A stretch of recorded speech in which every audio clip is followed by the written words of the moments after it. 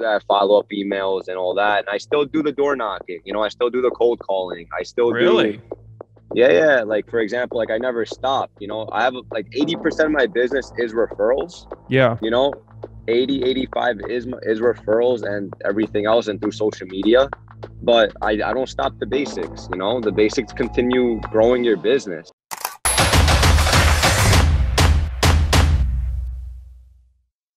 What's up, everybody? Welcome back to another episode of Road to 10,000 Agents, if you guys are wondering. I'm with my guy, Juan Carlos. I'm not even going to try to say his last name. Bye-bye. And we're with our buddy here, Roop. What's up, buddy? What's up, man? How you guys doing? Thank you, Ricky and Juan, for having me on.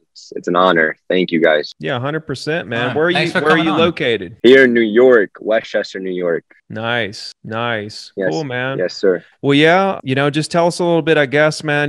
I just found out you're one of the top Remax agents in the world, so It goes in the world. That's hilarious. Tell us a little bit about what you do, man. How long you been selling and kind of what you're into.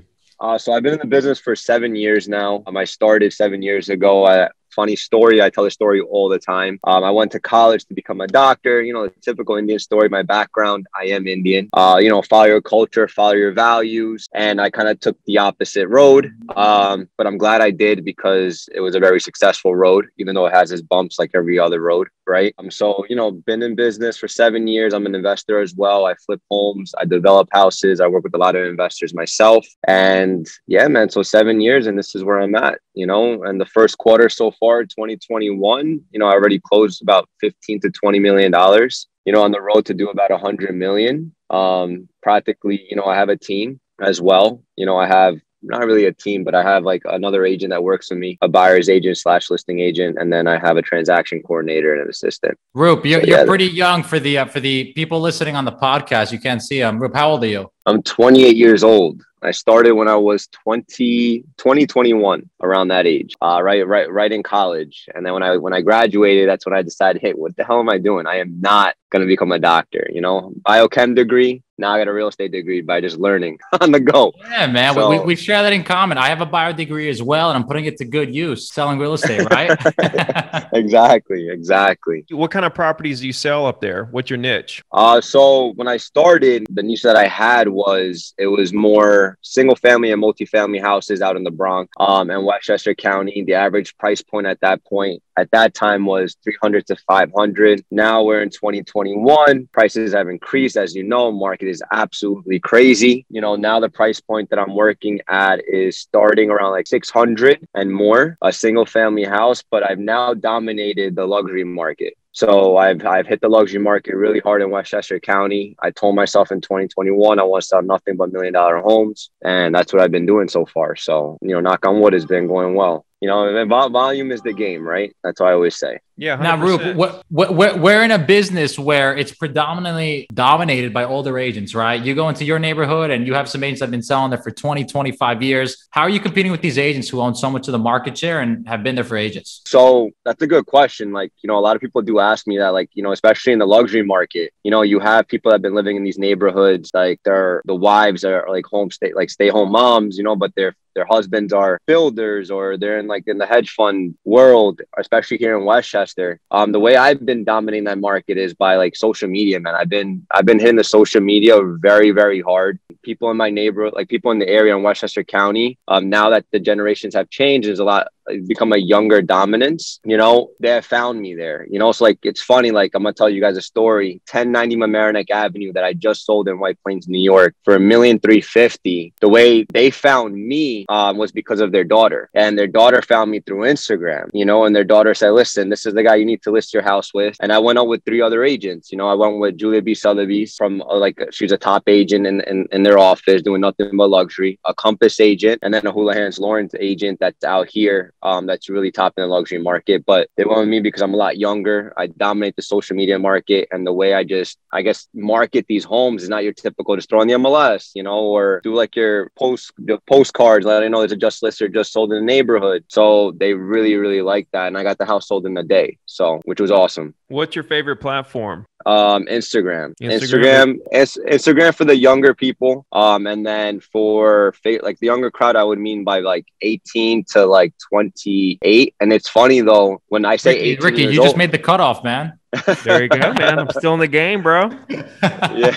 The reason I say that, and people laugh at me, why you target like the 18-year-olds, is because they have a huge decision making when it comes down to with their parents. You know, they kind of like talk to them and tell them like, listen, like stop taking like these senior citizens and trying to get your home sold when you want the most money. You got to hire someone young, and this is the person to go for. And then Facebook is more for like the 30 and up. You know, and I dominate the Facebook world as well. LinkedIn, I use LinkedIn, but more for like just networking. I don't really try to sell myself on LinkedIn. And I've, I tried TikTok, man. I don't know, like I'm verified on TikTok and all that. I just don't use it.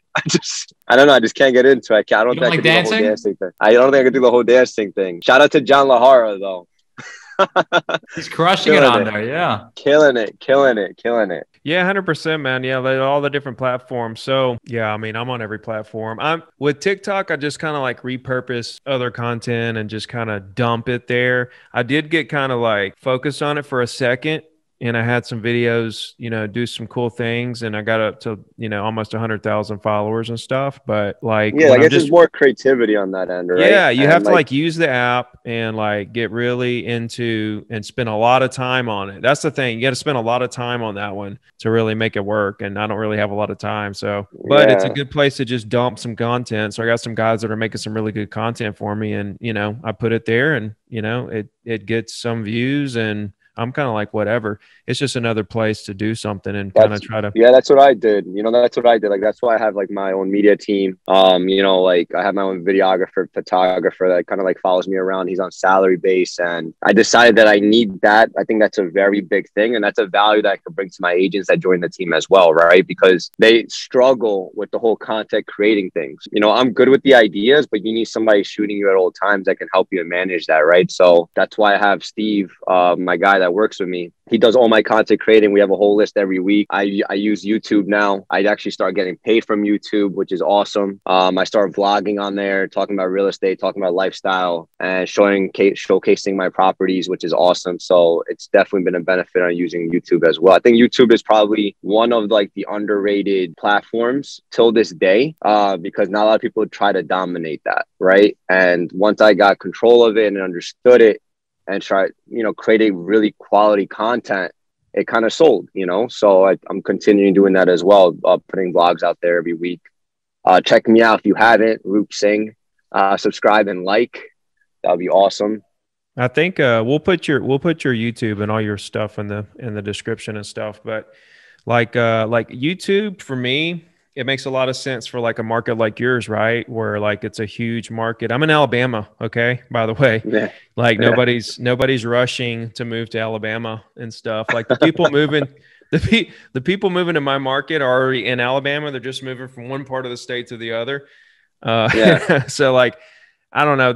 The YouTube thing I think is great for the bigger cities, right? Because people are searching. There's a lot of traffic of searching like houses in New York or in Westchester, in Manhattan or in LA or Miami.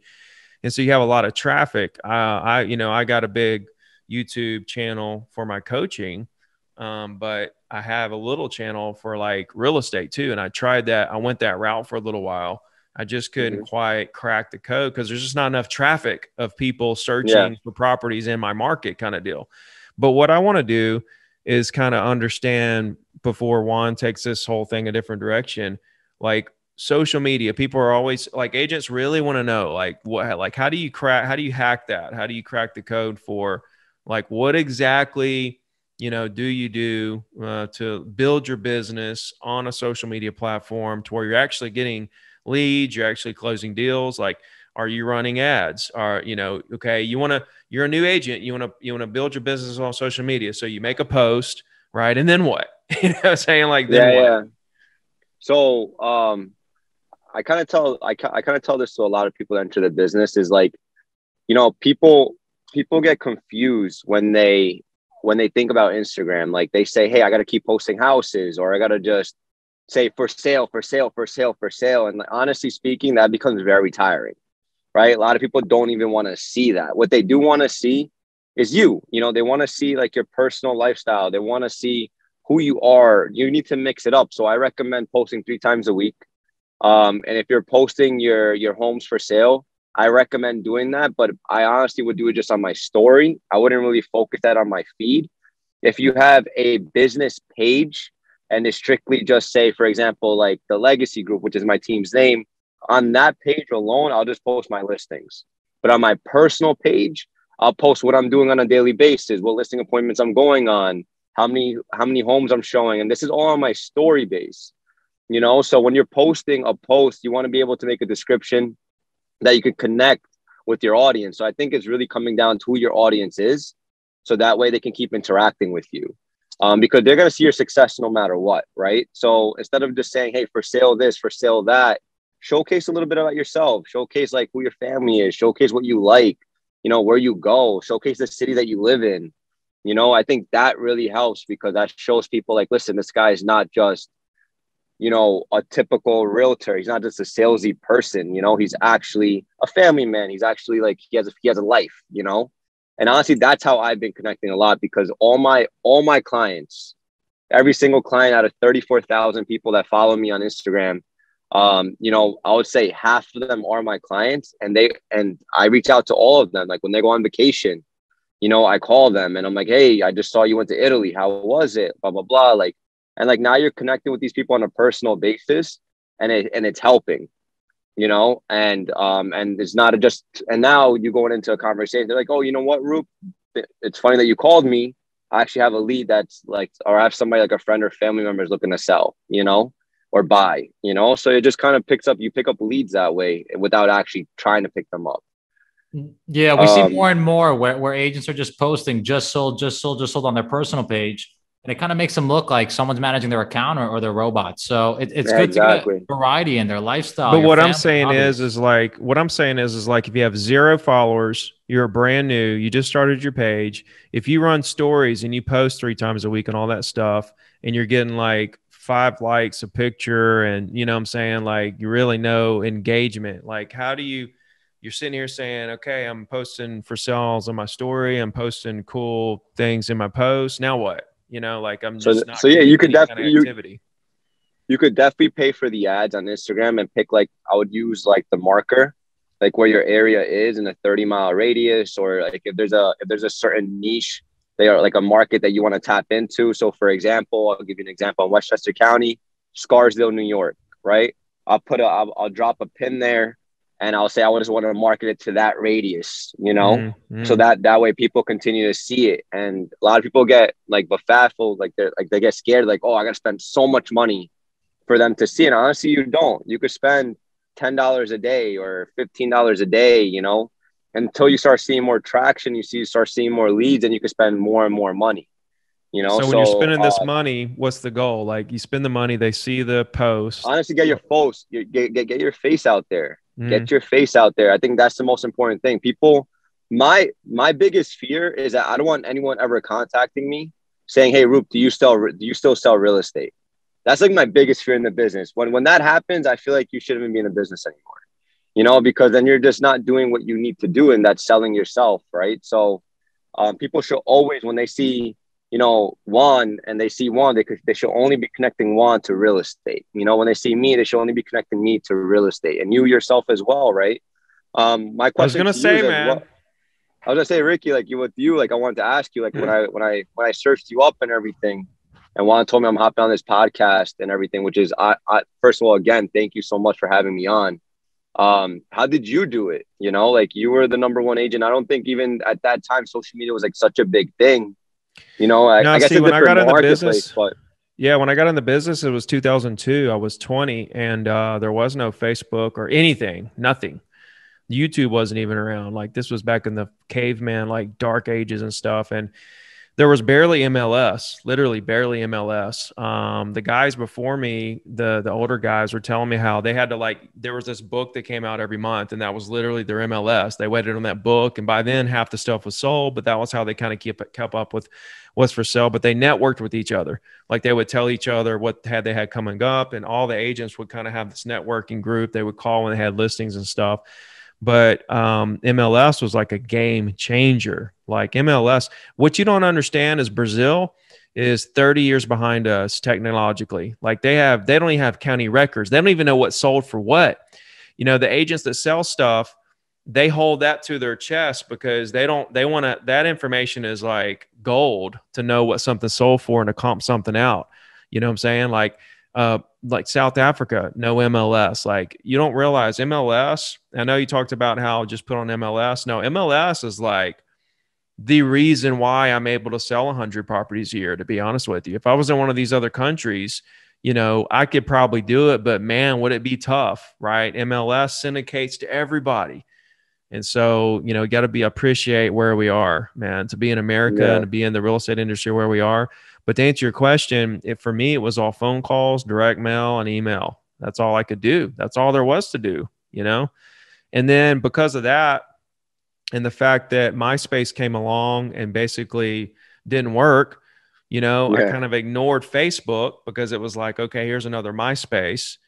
And then I ignored it literally for like a decade, you know what I'm saying? And I just continued to make calls and do my direct mail and do my emails. And what I realized was my weekly email that I do is really the foundation of everything that I still do with my real estate business. Now I have a business where I built such a brand that in 2017, I quit doing everything but the weekly email, and I still knock down 100 deals every year just passively through repeats and referrals of referrals. So everybody has their own journey, man, of how you do it, and what strategies work for them and what their strengths and weaknesses are. You just got to do what works for you and do it at a high level, and build that database up. So like when you get a lead and everything, what do you do to continue to grow that brand? Like, do you do anything outside of social media? Yeah. So social media is just an add-on. I go back to the basics. I started with the basics. So I still use Top Producer. I know people laugh at me when I use Top Producer, like what the hell you're using, but I haven't changed it.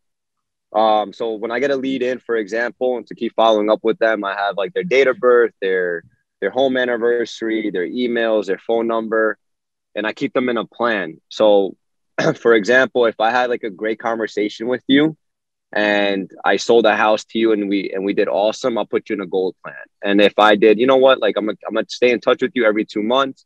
You'll get like a weekly email from me, or like every other month, like an email from me, just about random things like my newsletter and etc., telling you about the market.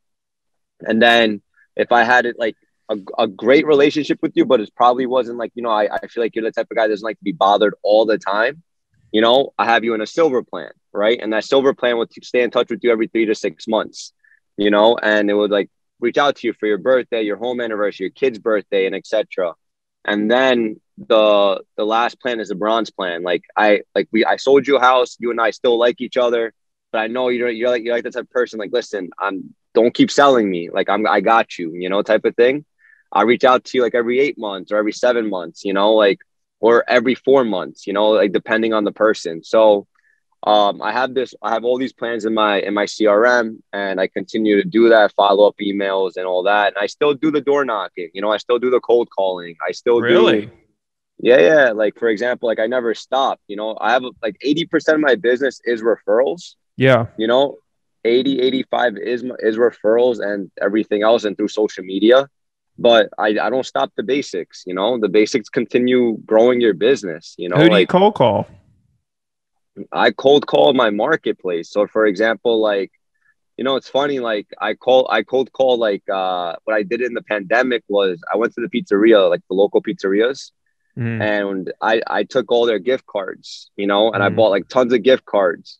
And I went through my entire neighborhood and I dropped off all these gift cards, say, hey, have dinner on me, because nobody was getting out. Everyone was staying home, and in that area, like, for example, I got maybe like 300 to 500 people that responded back within a year saying, thank you so much, and I would cold call back. I would cold call them.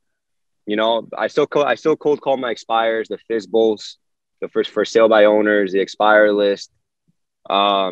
And I tell my team the same thing. I tell them, like, listen, I like door knocking, cold calling, sending your mailers. They always work. You always go back to the basics, because I always say you don't need to keep reinventing the wheel. The wheels are already invented for you. And You listen, know? that was a smart idea because those people will never forget you as the guy who said, "Hey, this guy got me a free pizza. I'm going to call him for anything real estate," as opposed to the other Yeah. person. What did he do for us? You know, so pretty smart move.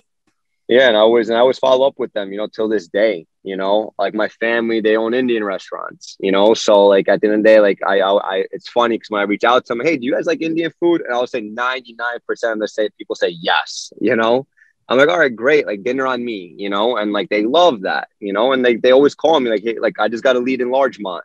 That's a $2 million house for me just saying, hey, go to my family's restaurant or go to my friend's restaurant, and have dinner on me type of thing. So it's just like you have to think outside the box. In order for you to gain something, you have to give something, right? You can't always just ask. You have to give as well.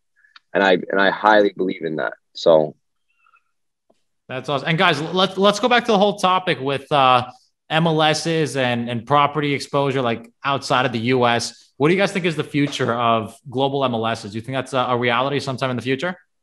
No time soon.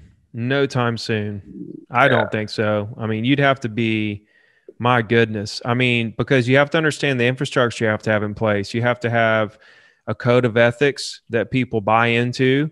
Then they're going to stand by this code of ethics because it means that when you get a listing, it's mandatory that you put it in MLS.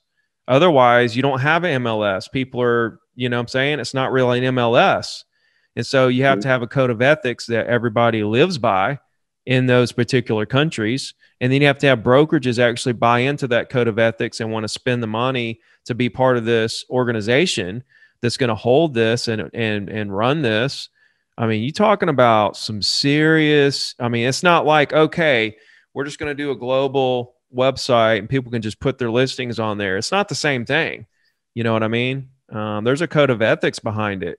And I think that's the part of the puzzle. Because I was like, I went to Brazil and this is when I first realized this. I went there and spoke at R4 in Brazil. And I realized this and I was like, wow, what an opportunity, to build an MLS for them or all kinds of technological things you could do over there. And the more and more I got to thinking about it and talking to agents, I was like, I mean, it would be like a lifelong mission, to put that together. That's my thoughts. And if you agree. think about it, we don't even have a national MLS. Like everything is so subdivided. So it's like, it's hard enough to do over here. Imagine over there.